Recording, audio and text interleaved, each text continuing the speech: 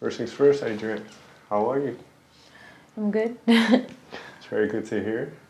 Before we jump into the new record, I'd like to start when you started songwriting. Do you remember what compelled you to write your first songs? Mm.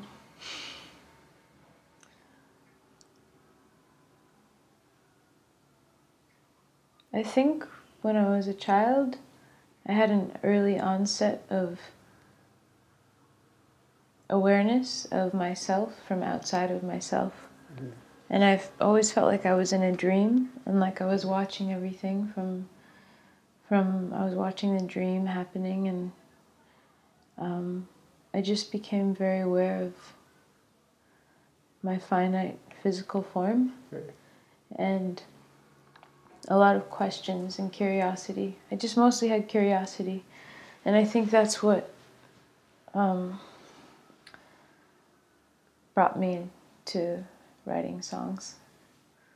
And you were quite young at this time. And what role did music, because your father was a musician, what role did music play for you before you started writing songs yourself? Music just calmed me down. Mm. Yeah. And then once you start writing, did that effect kind of change, or was it even strengthened? It pretty much remained that. Okay. Like when I'm writing or when I'm playing guitar, it brings me a lot of, probably the deepest sense of stillness that I get from anything. It brings me to some sort of center. Okay. So you mentioned a sense of stillness in you through music and through, I suppose, being creative.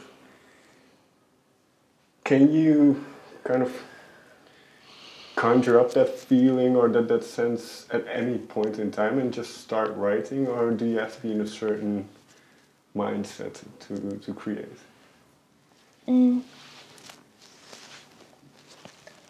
It's very fluid. Yeah, I slip in and out of that form of connectedness. I like to be able to choose when I feel still and at peace.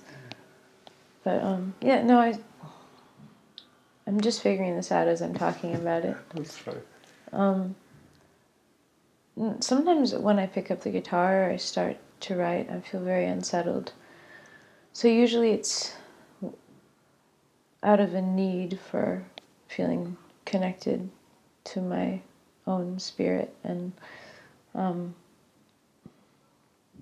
sometimes there's room for that and sometimes there isn't. Because I also slip into a very vulnerable place when I'm writing, and so yeah, my external environment is always shifting and changing, and I've been living on the road for the last 3.5 years. But even before being on the road, I was on the road in a sense. I moved around a lot as a kid, and also,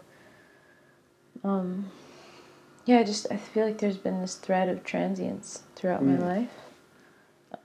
So, yeah, I'm not sure what I would do or what my outlet would be if it wasn't music.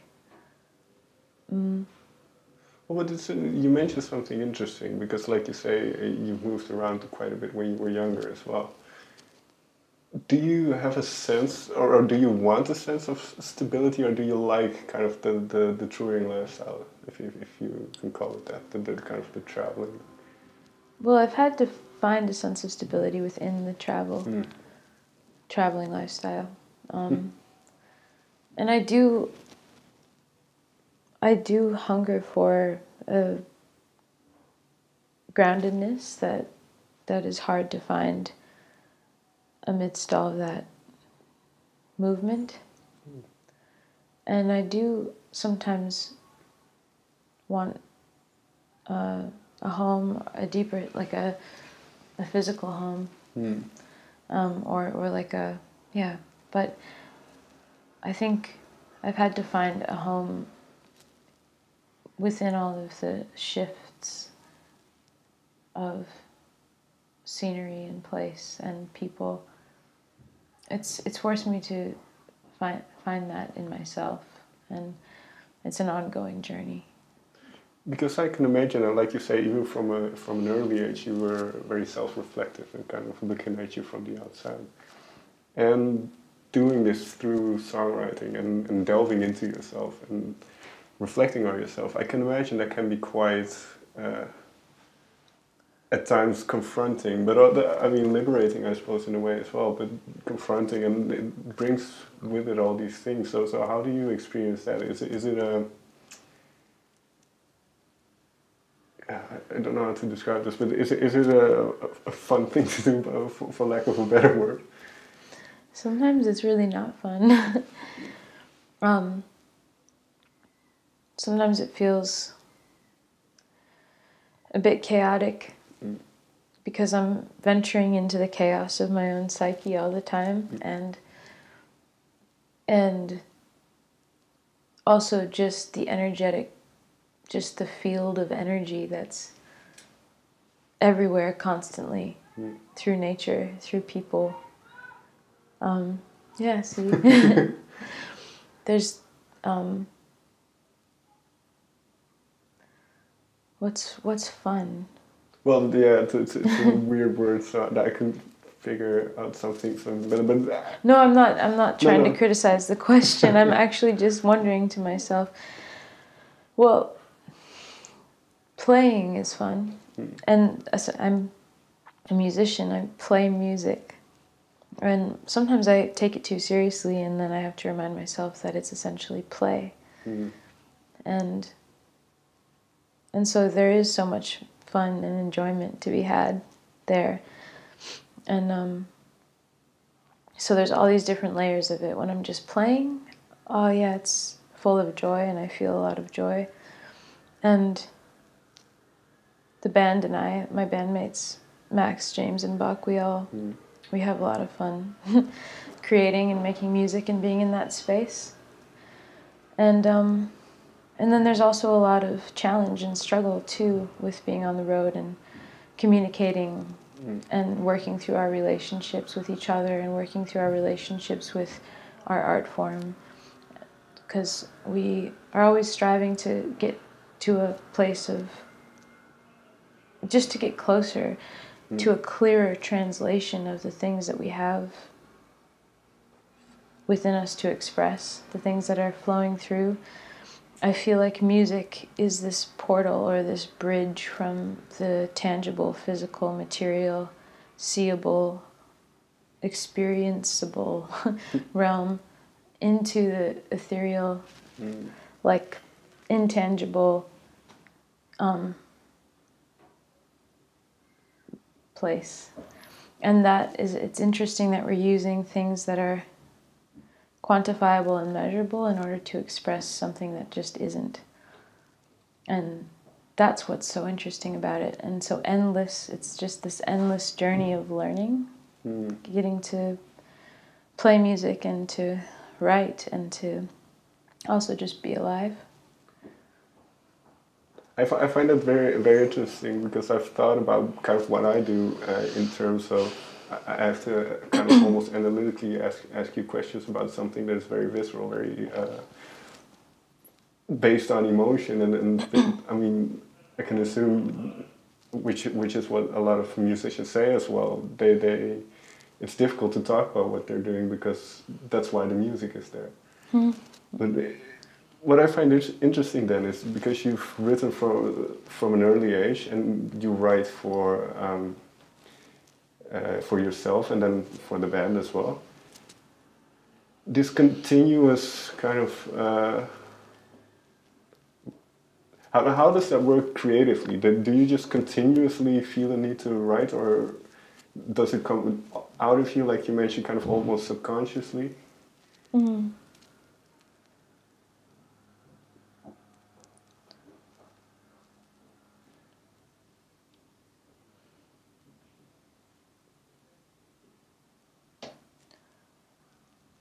I think it's just a decision. Mm.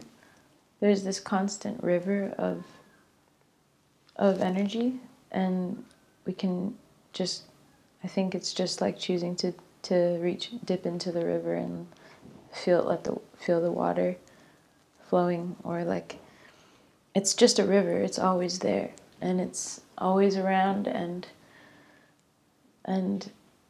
if I'm connected to it or not connected to it, it doesn't mean that the river never disappears. It's always there. So it's usually something within myself that keeps me from being in that flow, I guess. And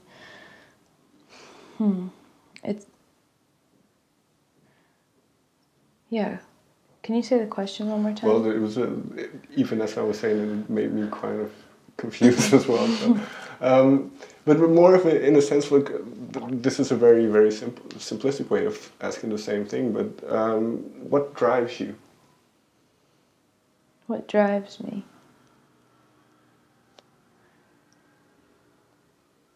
There isn't one pointed idea that drives me. It changes all the time as I grow and as I experience new layers of life. What drives me?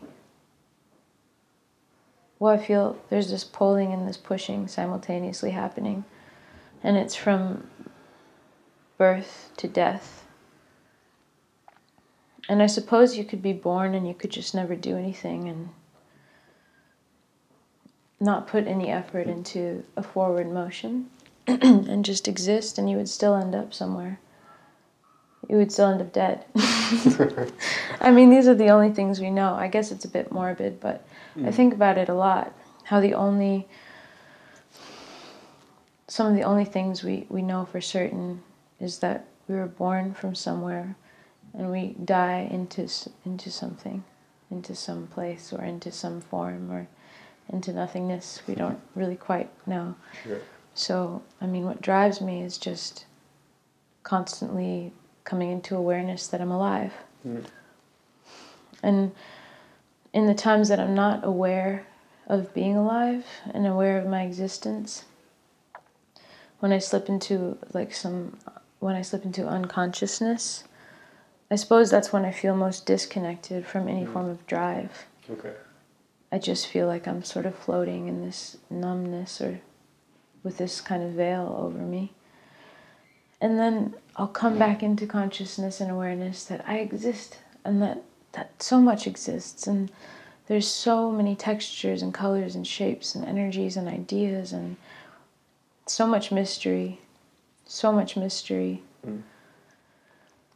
And that drives me. I guess I just have this force that feels like to be alive and to really be awake in existence, and to be, I suppose, just staying awake is. I still don't know. I don't know how to answer that question. It's a difficult one because that's one I think about a lot. That's why I tend to ask other people to see if I can get closer to an answer. But in terms of what you do then in this music industry and making records, and you mentioned kind of you, as a band, as a collective, you try to always grow and to get closer to that. I don't know. I can't remember what you said exactly, but kind of that sense of freedom, I suppose. When you start a new album like now, and then especially considering how well the two before were received, how do you kind of ignore all that whole world that's talking about it and just concentrate on what you're doing? Or do you, or can you? Yeah, it's difficult. It's well, the band and I have make conscious decisions all the time towards finding a level of neutrality in the face of criticism, whether it be negative or positive criticism. And I think that I've seen artists sort of deteriorate under the pressure of success or like growing recognition, and because I think it's kind of a pressurized system. If you feed into, if you experience all of the external projections and reflections as truth, if you allow so many voices in, it can be very dizzying, I think. And I think that a lot of artists and musicians tend to be deeply empathetic, and that's why they're able to write about things in the world and write about themselves and write about these, like put these feelings into form. It's because of that, because they're able to absorb and collect so much of the energy that's around them. And so it's a tricky thing to try and maintain contact with your original tender beating heart, which is the reason why you started making art or music in the first place. To try and balance that with having to simultaneously build sort of a defense. Sure. Or like walls.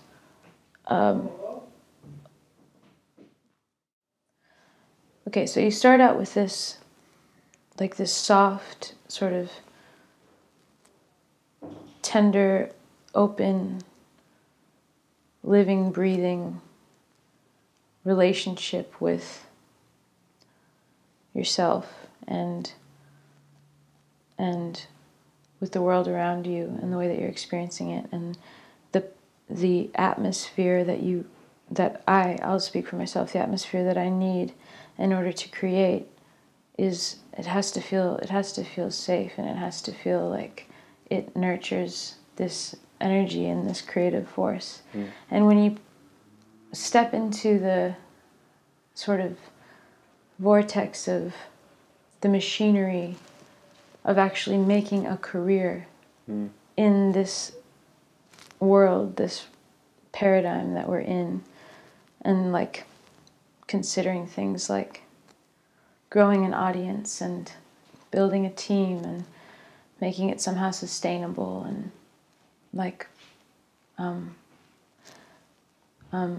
building resources and all of this, it also comes along with so many different types of pressure, so many different thoughts, and so many projections, and so many crossroads, and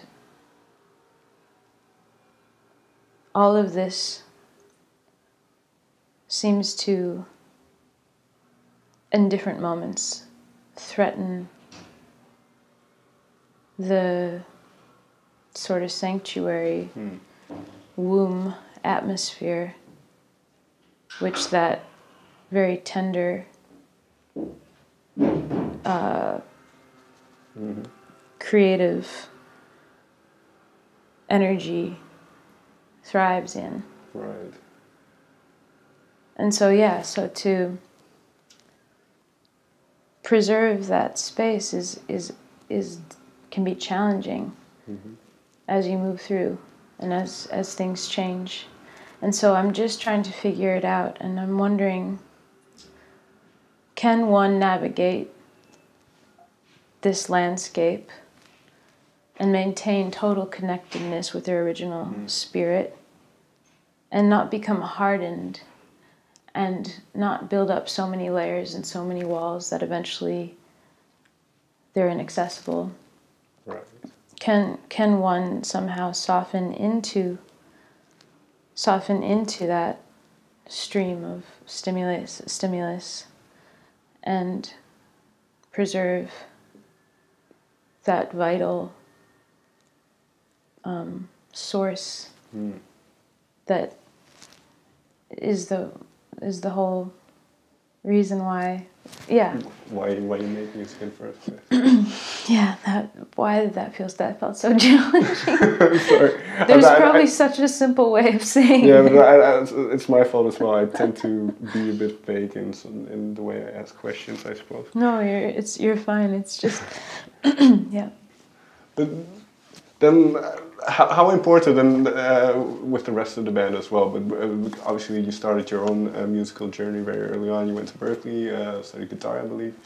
How important for you, what was it then with what you just said, to meet somebody like Bach and to kind of have that connection with, and you don't, in a sense, do it together? Right. Well, I feel I always had a sense that I wanted to be part of a bigger picture. I wanted to be just a smaller part of something bigger than myself, and so I always wanted to be in a band, rather than just pushing like a solo career or project solely. And I think the importance of that for me is just this. I don't know, on a subconscious level, I think I wanted to keep myself in check. I think I wanted to surround myself with people who we would truly know each other. We would truly challenge each other every step of the way. We would be mirrors for each other. I think that, like, in choosing each other, and I'm speaking about the whole band, about Buck, about Max, about James, I think in choosing to work with each other, we all were searching for the same thing, which is why we're able to be on this journey together, which is just to dive deeper into our creativity and to travel and to share with the world, and also to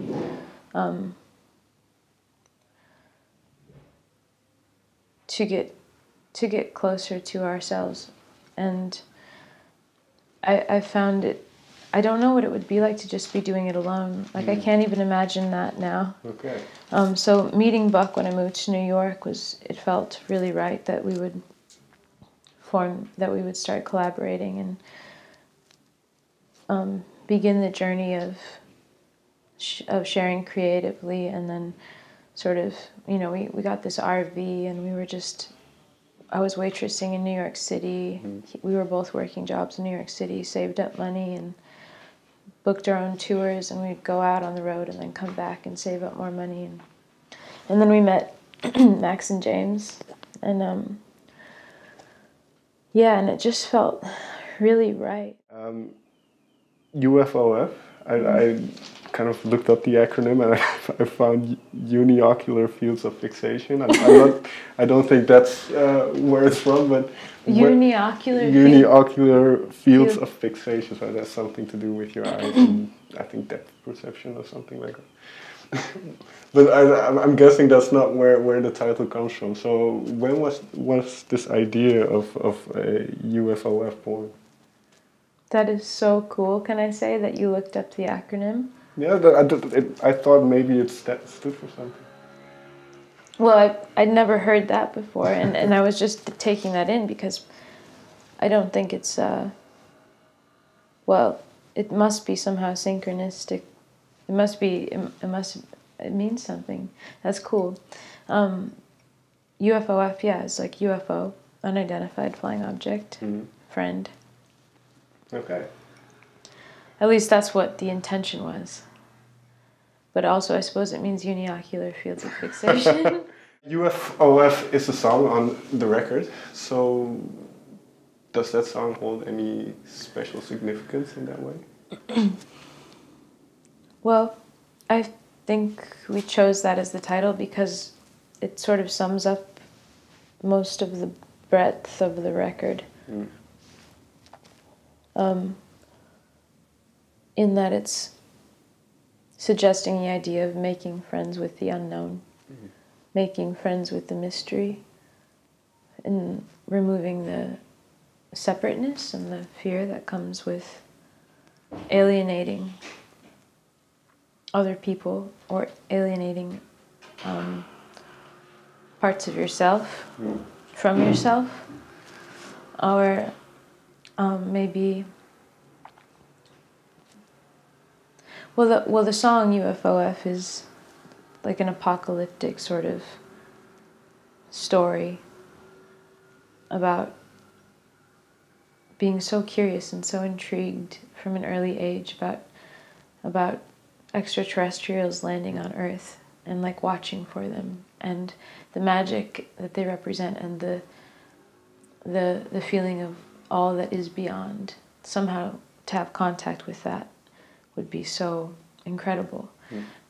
And also I remember being afraid of that as well. I remember being afraid of if aliens land or invade or whatever. But as I grew older, I started also imagining what would be even more scary would be if they decided not to land on Earth or not to enter Earth, because we'd created such a hostile and toxic, polluted environment, and their systems wouldn't be able to function here and be too dangerous. Or so I think also metaphorically, it's like there's all these borders and constructs and things that we've created to keep ourselves separate from each other, and to stew in our ideas about the differences that could threaten or harm us in the other, and so we alienate we alienate other people. And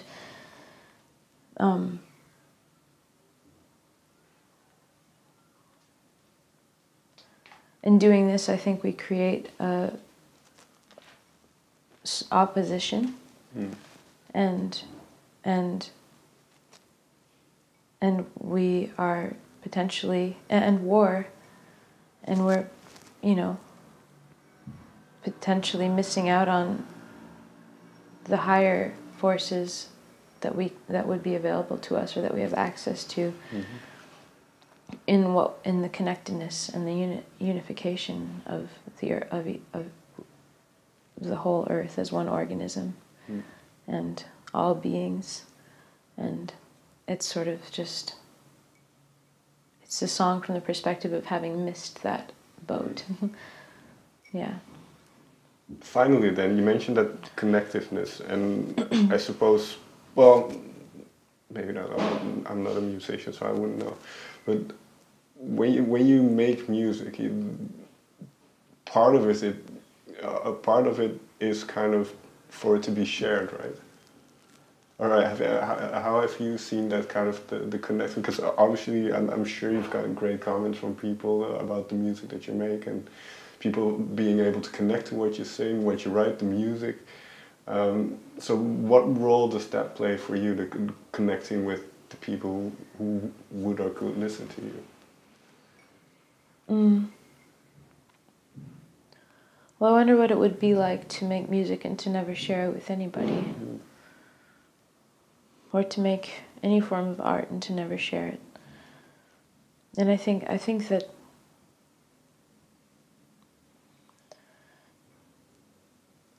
I'd still be making it even if I wasn't able to share with anybody. But it would be very different. In what way?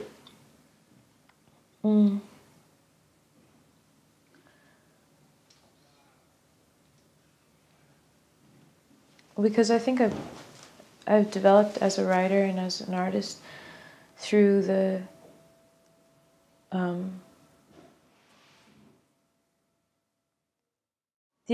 exchange is an important part of what I do and what I think the band does.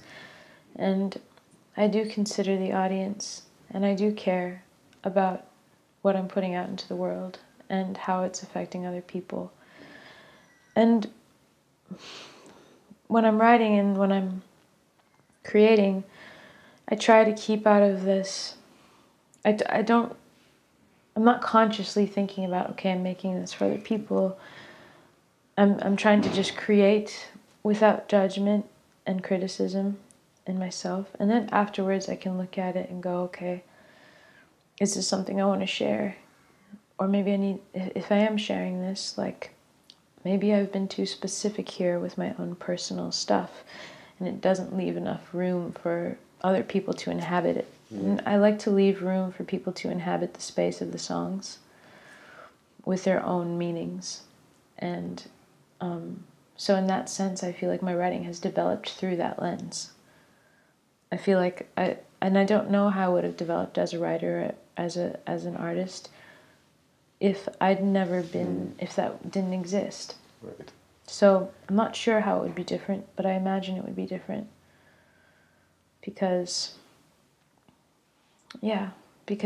actually the audience, the listeners, help me to reflect in a specific way.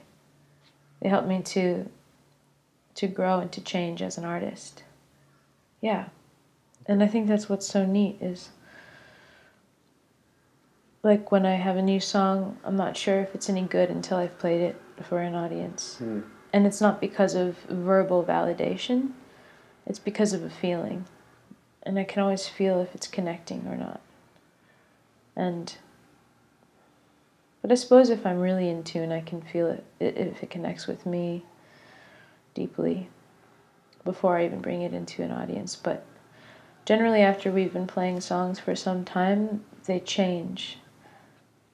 They're not ours anymore, and they just become these vessels for for anyone to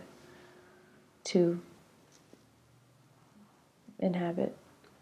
Very last thing then, because I'm not sure how much you've played the new songs yet for people, but what is your sense of how people perceive it?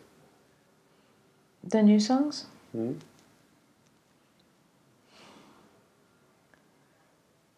It's hard to say, yeah, because no one's heard it yet. Also, so you haven't played them live, or? We've played a few of the songs live, but for the record itself, there's most of the songs we haven't played. Okay. And I guess the ones we have played, they've stuck. Yeah, I don't really know. I guess at the end of the day, I just know how I experience it. Yeah. Fair enough. Adrianne, thank you very much for your time. Thanks.